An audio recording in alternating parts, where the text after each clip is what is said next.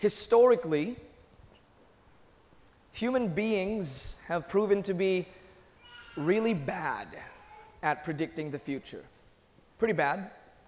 Like if you're in the technology world, or if you're into sci-fi, you would have remembered many, many years ago when people would say, this is what the world is going to look like in 2020, 2030, 2040, and it's all this really weird stuff. Every now and then you have these cool new inventions, and you're like, hey, it's sort of like those old movies we watch. It's actually coming true, but by and large, we're actually really bad at foretelling the future.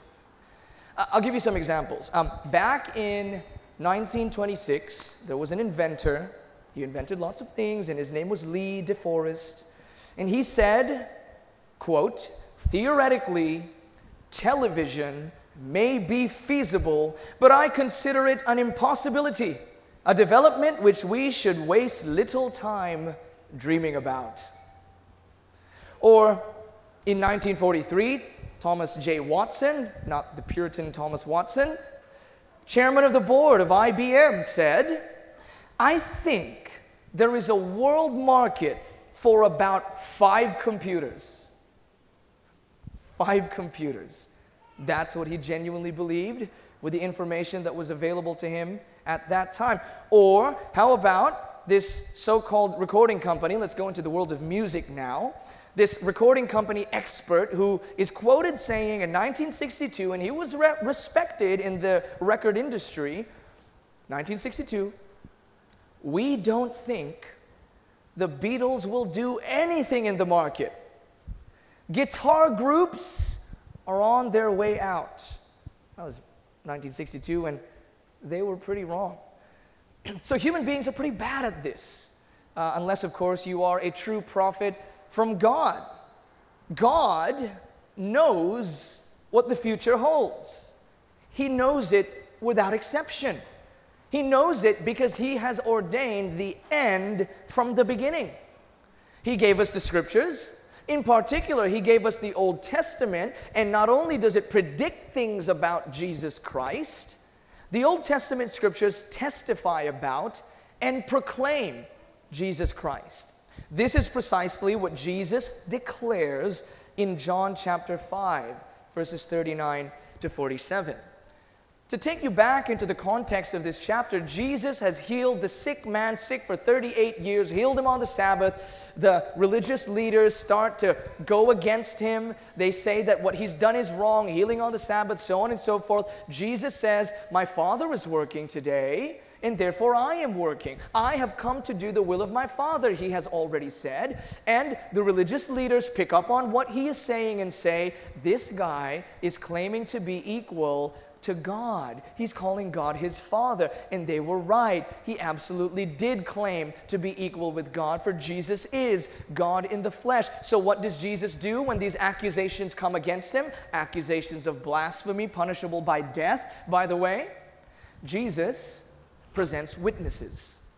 He presents the witness of John the Baptist, who many of the Jews knew was a prophet from God. And what did John the Baptist do? He testified of Jesus. He was an eyewitness testimony. He pointed to him and said, this is the Lamb of God who takes away the sin of the world. And remember, we asked ourselves last week, when we read the Bible, are we convinced that we are reading the true story of the real world as we know it? Jesus brought the evidence of his miracles. You don't believe what I'm saying? You've seen my miracles, he says. So when you read of Christ's miracles, are you stirred up by the reality of his creative and recreative power? We ought to be, but the Pharisees wouldn't have any of it. And then he invokes the witness of the Father in heaven, God the Father. The Father who said at Jesus' baptism, this is my beloved Son with whom I am well pleased. And at the Mount of Transfiguration, he told the people, listen to him. All authority has been given to this Son of God. Do you do as God says? Do you listen to the Son of God? Do you listen to what Jesus has to say? The Pharisees weren't listening. And now Jesus explains to us why they weren't listening. Because they were not interested in the glory which comes from God. They gloried in themselves. You see, to come to the Lord Jesus Christ, who is the Savior of sinners, and to believe that it is His finished work alone that saves us, and that there is no merit in us, no good deeds, no good works that we can do to even contribute in the tiniest way to our salvation, clearly no glory belongs to us in that gospel, in that good news. Now, if you want to have some human merit, if you want to bask in your own piety, in your own performance, that gospel is the last thing you want, because it gives glory only to God and none to you. That was the problem of these religious leaders. Now, when it comes to John the Baptist, the miracles of Jesus, the Father in heaven, now, they saw the Baptist, they witnessed the miracles, they claim to believe in the Father of heaven, but for us, especially for us, it goes without saying that all of this evidence is contained where? It's contained in the Scriptures. It's contained in the Bible. In the Scriptures, that's where we read about John the Baptist's testimony. That's where we read about the accounts of Jesus' miracles. That's where we read about the Father's declarations about who Jesus is. This is why Jesus says to the unbelieving Jewish leaders in verses 39 and 40, you search the Scriptures because you think that in them you have eternal life. And it is they that bear witness about me. Yet you refuse to come to me that you may have life. It is good to search the Scriptures. You ought to search the Scriptures. But if we are not seeing what the Scriptures plainly show us, there's nothing wrong with the Scriptures. There's something wrong with us. And that's precisely the issue with the Pharisees. They were blind. And they were willingly blinding themselves to the truth. Intellectually, they could potentially see that Jesus is spoken of in the Old Testament. They understand all the promises and prophecies. But spiritually, they denied it. They denied that all of that was pointing to Jesus Christ, even though it was so clear. They denied Christ. In the Scriptures, we can find life, but that life is Christ. And they didn't want Christ. And therefore, really, they didn't want life. And Jesus reveals why in verse 41. He says, I do not receive glory from people, but I know that you do not have the love of God within you.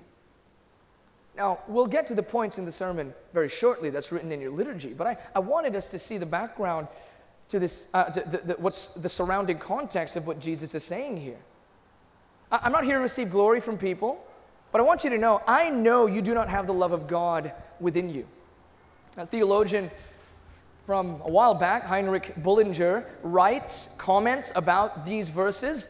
By all those statements, and he's paraphrasing Jesus here, he's saying, this is what Jesus is saying. By all those statements with which I prove that I am the Son of God, equal to the Father in every respect, I am not seeking that you may suppose human glory and praise. I am not hunting for popular favor which motivates ambitious persons of this world, but above all else, I am seeking the glory of God the Father and the safety of all of you.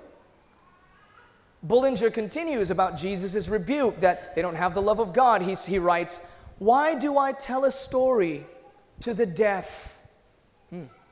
Why do I offer peace and salvation to rebels? Because I certainly see myself to be wasting time and effort. For I perceive that there is no love of God in you. There is no fear of God, no faith, no religion or eagerness for piety. From your deeds, I conclude this: those who love God believe in Him and obey Him. Those who love the Father are not able to have hated His dearly beloved Son. Closed quote. Did you hear that? Those who love the Father would not be able to hate His dearly beloved Son. And thus Jesus concludes that these people do not have the love of God, and they have no love for the Father in heaven whom they claim to serve. For they deny His own Son. And He continues, Jesus, in verse 43, I have come in my Father's name, and you do not receive me. If another comes in His own name, you'll receive him. How can you believe when you receive glory from one another and do not seek the glory that comes from the only God? He's saying, you guys don't desire the glory of God. You want to glorify yourselves. You elevate your own efforts, your own piety, your own rules and traditions. You love your echo chambers where you just listen to each other all the time. You stroke each other's egos. You want to impress other legalistic Pharisees. You don't care if an actual godly man approves of you. You want to just impress your peers, the other legalists. You memorize Old Testament scripture, but you don't really believe what it says. Because if you did, you'd believe in me, says Jesus. His rebuke is scathing. And this would only make sense. This rebuke would only make sense if the Old Testament really did so clearly testify about Him, right? This would not be a good argument if the Old Testament was actually difficult to understand, hard to read, unclear, the witness is not in front, right in front of your face. It would make no sense for Jesus to rebuke them so scathingly. So does the Old Testament really so clearly testify about Jesus Christ? That's what brings us to our first point, the inspired witness of Scripture.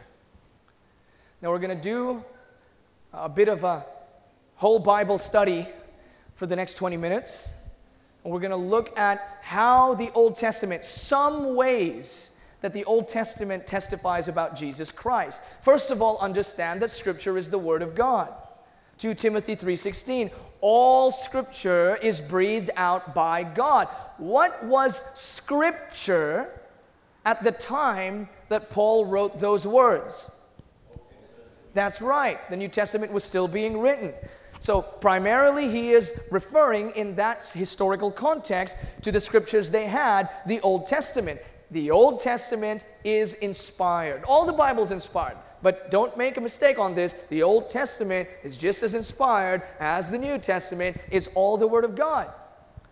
Jesus addressed the Jews in our passage in John 5 and said to them that the very scriptures which they claim to believe, that is, the books of the Old Testament which we continue to hold today as Christians, testify about Him.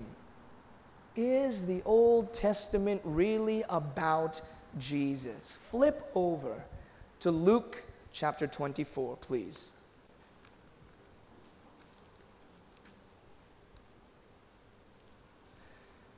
Now, in verse 13 onwards in Luke chapter 24, we have the account of Jesus meeting those disciples on the road to Emmaus.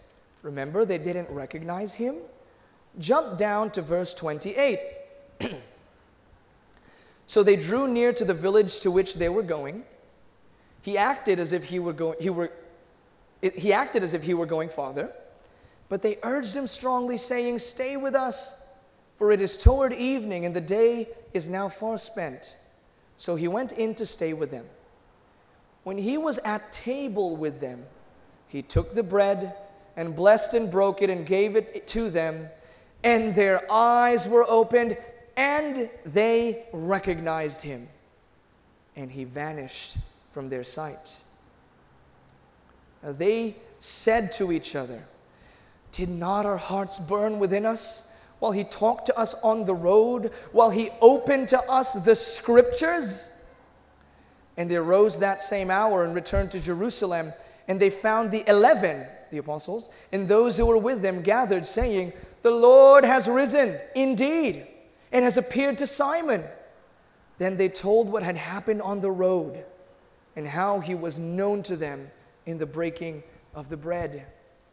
Pause there. Here's Jesus explaining the scriptures, the scriptures of the Old Testament to his disciples, and then come down to verse 44. Then he said to them, "These are my words that I spoke to you while I was still with you, that everything written about me in the law of Moses and the prophets and the Psalms must be fulfilled."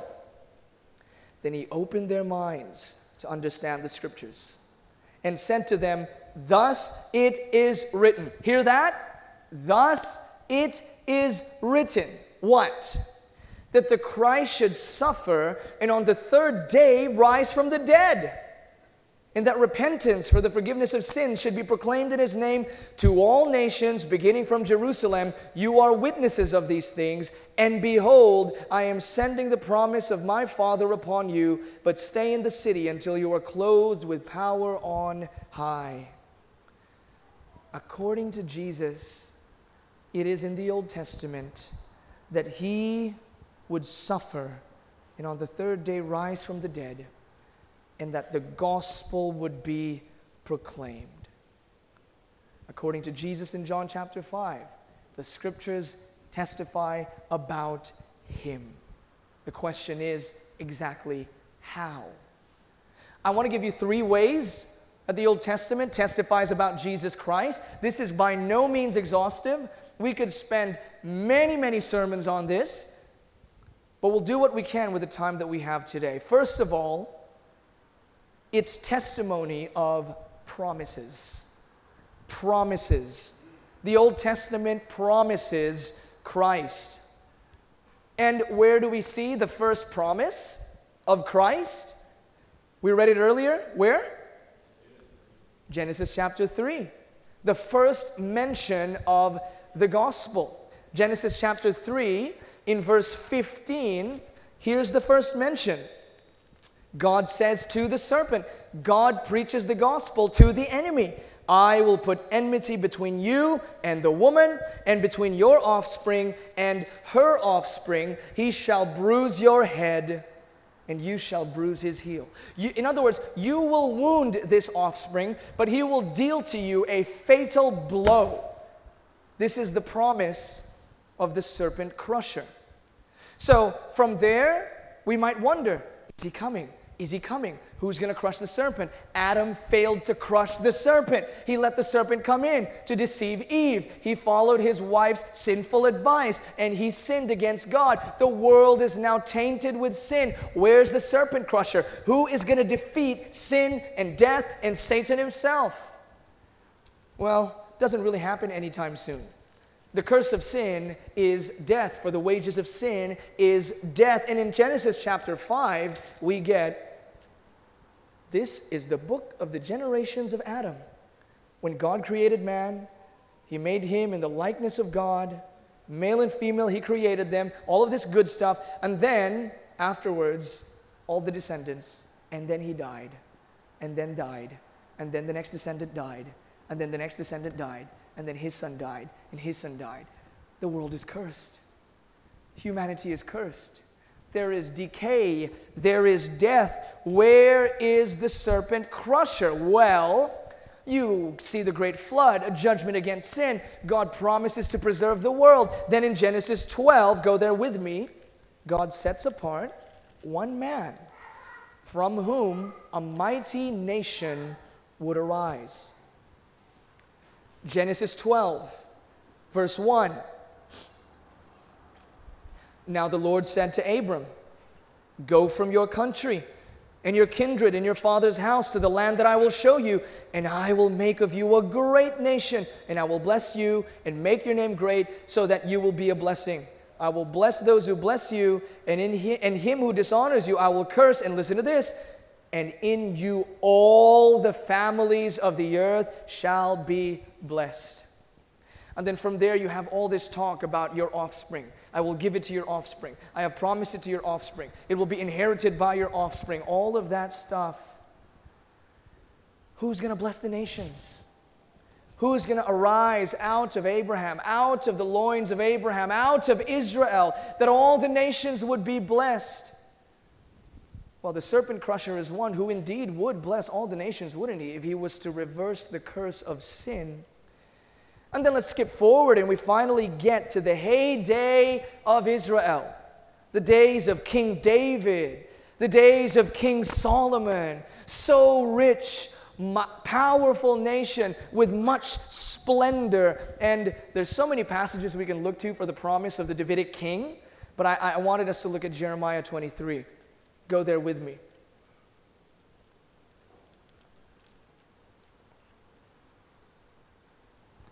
Jeremiah 23, verses 5 and 6. Go there.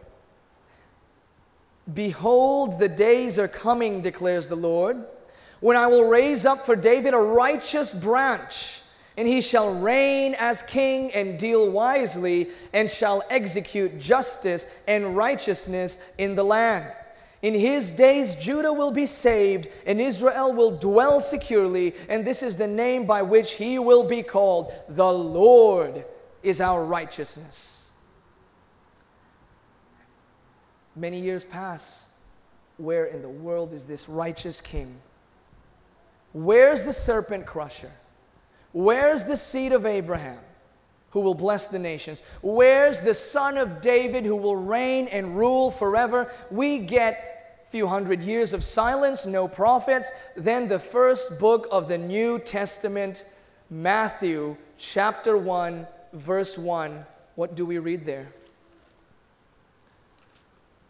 Matthew chapter 1, verse 1. It's one verse, loaded with biblical theology. I actually want us to read it together. Matthew 1 verse 1. Read. The book of the genealogy of Jesus Christ, the son of David, the son of Abraham. There's so much in there. The book of the genealogy of Jesus Christ mirrors what we read in Genesis 5. The genealogy of Adam and his descendants. Jesus is the new Adam. He is the last Adam. He's come to reverse the curse. He is the serpent crusher. He is the son of David. He is the son of Abraham. He is the promised Messiah. Don't believe me? The rest of the New Testament confirms that we're not reading something that's not in this text into this text. Romans 16:20, the God of peace will soon crush Satan under your feet. The grace of the Lord Jesus Christ be with you. That's Jesus. He crushes Satan under his feet. He is the promised serpent crusher. How about in Acts 13, verses 22 to 23? And when he had removed him, God raised up David to be their king, of whom he testified and said, I have found in David the son of Jesse, a man after my heart, who will do all my will. Of this man's offspring, God has brought to Israel a Savior, Jesus, as he promised. He is the Messiah, the promised Davidic king.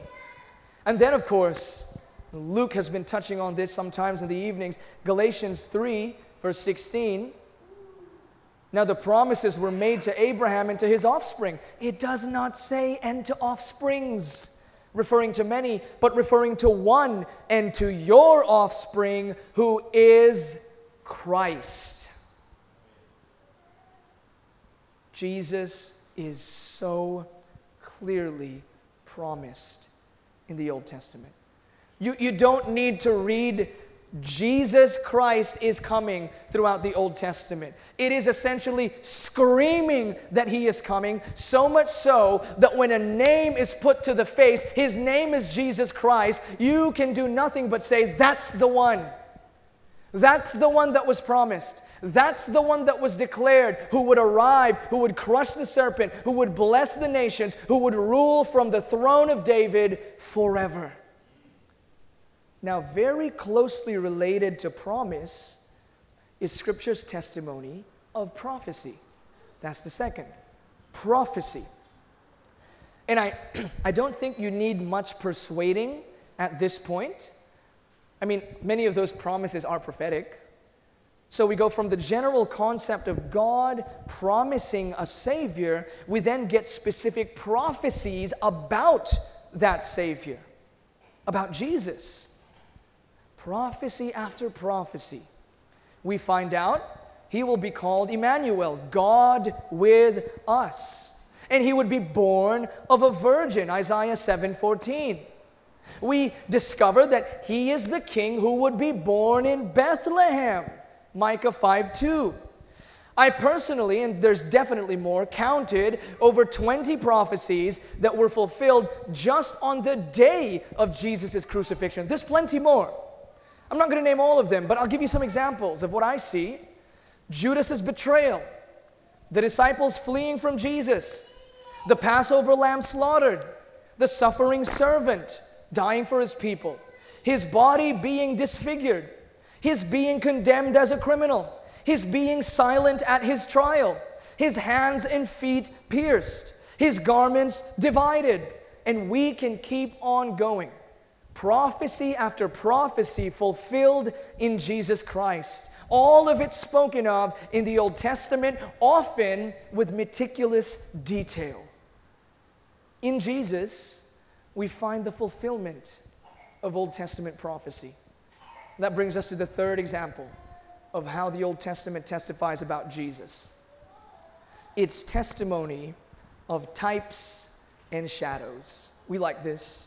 If you want a third letter P, you've got promise, prophecy, you can say prefiguration. That's a real word. It's a real word. Prefiguration. Jesus is prefigured through types and shadows. What is a type? We talk about it a lot.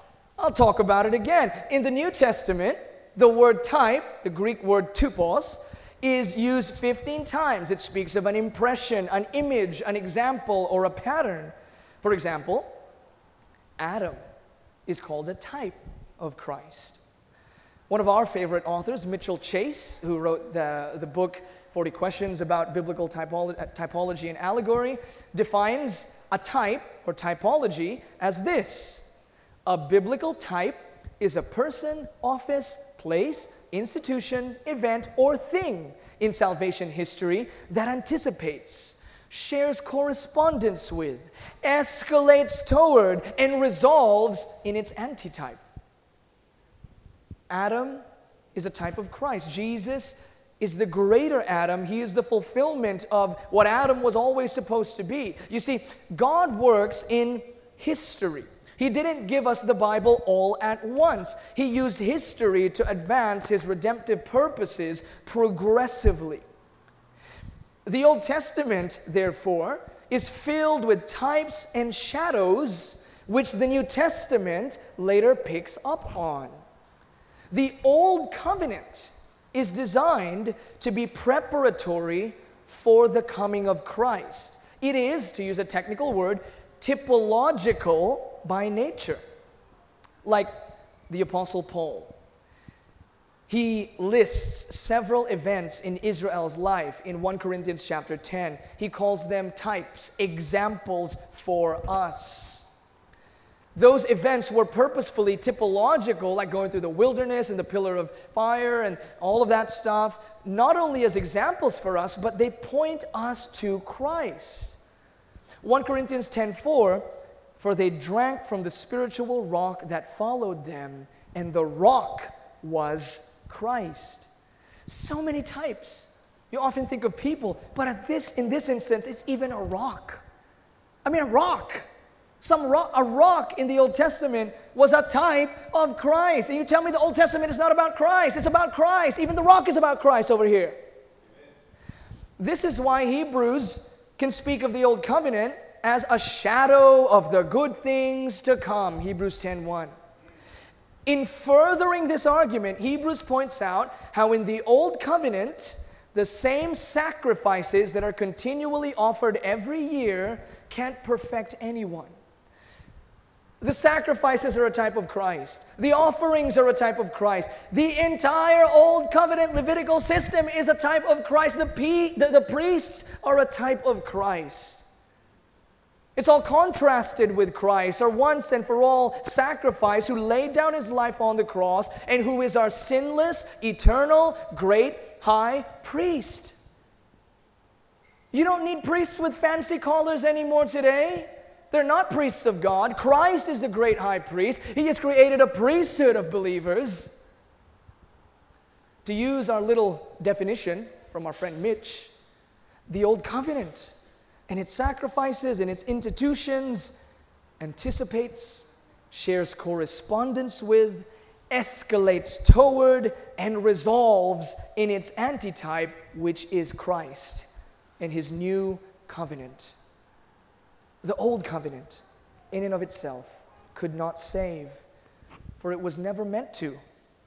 For it is impossible for the blood of bulls and goats to take away sins, Hebrews 10:4. Only Christ's blood, the fulfillment of all that old blood, Christ's blood of the new covenant alone can redeem sinners. So there you have it. The Old Testament so clearly testifies about Christ through promises, prophecies, prefiguration in types and shadows. The Old Testament definitely proclaims Christ in way more ways than this, but this is all that we have time for. So we need to move to our second point now. If indeed we have the inspired witness of Scripture, and Scripture authoritatively and ever so clearly testifies about Christ, what's going to happen if we reject its testimony? Well, you see, the Old Testament is infallible. Our second point is the infallibility of the Old Testament. When we speak of something being infallible, we mean that it's incapable of making mistakes, it's never failing, and it is always effective in accomplishing what God designed it for. If God designed the Old Testament to testify of Christ, and you are not seeing Christ there, it's not a failure of the Old Testament, it's our own failure.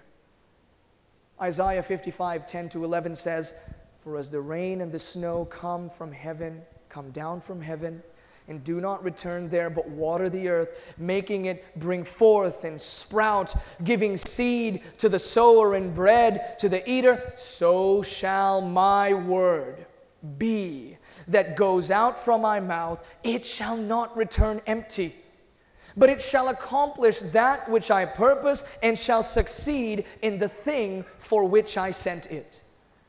God's word is never ineffective. It is effective to bring God's elect to faith in the Son, Jesus Christ. It is also effective to justly condemn those who reject its testimony. Remember, one of the primary purposes of the Old Testament is to testify about Christ. So, rejecting its testimony means certain condemnation. Certain condemnation. Church, this is how effective God's word is. It's so clear, it's so pointed, that to turn a blind eye to what it says leads to destruction, leads to condemnation. Let's go back to John chapter 5, if we've not lost ourselves.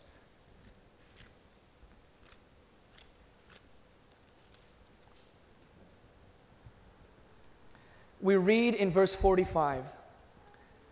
Let's jump back into the conversation that he's having with the Pharisees. "Do not think that I will accuse you to the Father.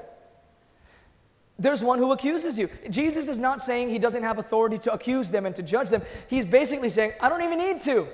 You're already accused. Somebody is already accusing you. Who? Moses, on whom you have set your hope. The most direct reference for what Jesus is saying here would be that reference in Deuteronomy, right? Where God says, "I will raise up a prophet like you from among your brothers, and when he is raised, listen to him." Listen to him. Listen to him. "In whom I am well pleased, says the Father, that's my Son." Listen to him. It would have been very clear. Jesus is the ultimate and final prophet, the word from above, who speaks authoritatively, for he is God. Moses accuses you, O Pharisees, You've set your hope in him, haven't you? Not like the person Moses is going to show up in this conversation and go, hey, you guys are bad. The law, the writings of Moses, there is more than enough in there for us to know the Messiah. Thus, those who reject what Moses has written reject the Savior whom Moses has written about. The Pharisees highly exalted Moses. They appealed to him left and right.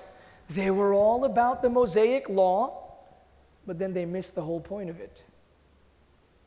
May it never be for us, brothers and sisters. If we claim to study the Bible, let's ask God to help us believe everything that it says, especially about Christ. And let's resist the temptation, much like what the Pharisees did, to confuse the law for the gospel and the gospel for the law. Let's not set our hope in Moses or in the law, but in Christ who fulfills the law. Because as Jesus says in verse 46, if you believed Moses, you would believe me, for he wrote of me. What you got to do is you've got to open up your Bible and you've got to see Christ. Do that. Open up your Bible and see Christ.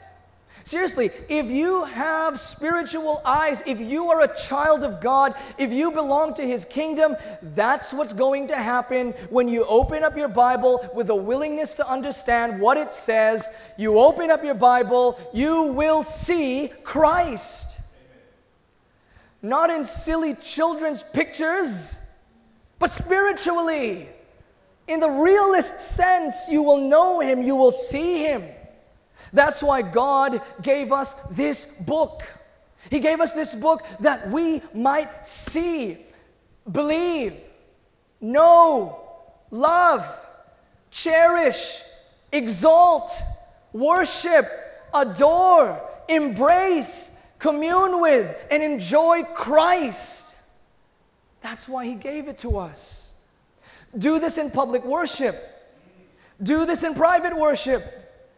Do this in family worship. Open up your Bible, ask for the Spirit to illuminate the words of Scripture to you, and behold Christ. You'll see Him in the promises, you'll see Him in the prophecies, you'll see Him in the types and shadows, you'll see Him in so much more. He's all over the place. You literally can't miss Him.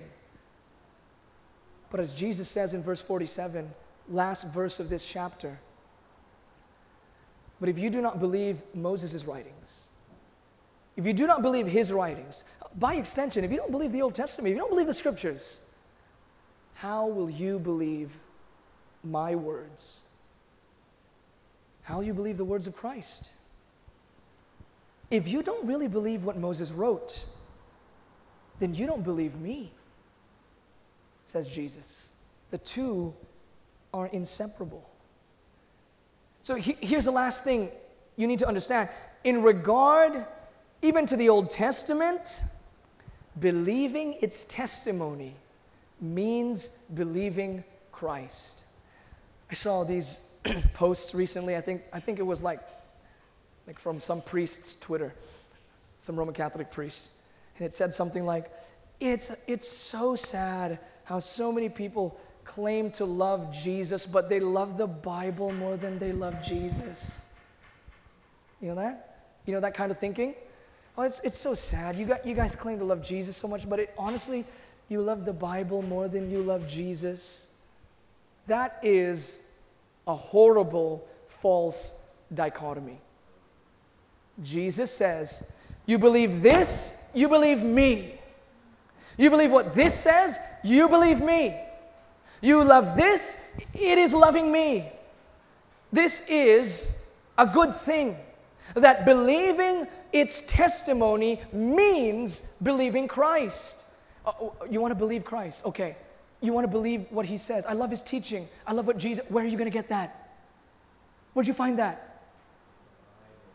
It's in the Word of God. This is good, assurance-filled news for us Christians, that whenever you read the Bible and you believe what it says, you know what you're doing? You're believing your Savior. You're believing Him. You're believing exactly what He is saying. The Word of God is the Word of Christ. Faith comes from hearing the Word of Christ, and thus to believe the Word of Christ is to believe Christ. The two are inseparable. The Word is truth, John 17:17. Jesus is the truth. To believe God's true Word is inevitably to believe His true Son, Jesus. Because what the Word of God does is something very simple. It testifies about Jesus. We could have just focused on that one sentence that Jesus said. That's what this is all about. The Scriptures testify about me. Do you believe in the testimony of Scripture? Jesus has presented evidence to back up His claims that He is the Son of God, that He has come to do the Father's will, to save sinners. He went so far as to lay down His life to die on the cross, so that anyone who has faith in Him, faith in His finished work, could be justified in the eyes of God, declared righteous. He came to the point of even resurrecting from the dead, so that we might have resurrection life. Where is all of that contained, that good news? It's in the Word of God. And Jesus' claims is backed up by credible witnesses, by sound evidence. His case is overwhelmingly solid. Do you believe the testimony of the Bible? That Jesus is who He says He is. Because if you believe what the Bible says about Jesus, take heart. You believe Jesus Himself, and you have passed from death to life. No matter what anyone else thinks, God is your witness. This is true. You are alive if you have trusted in what Jesus has given us in His Word. So take this book, believe in its promises, follow the trajectory of its prophecies, take a good, hard look at the types and shadows which point you to Christ, and you will, as Paul says in Ephesians 4:20, learn Christ. Right here, you have a trustworthy witness that testifies about all that Christ is and all that He has done for you.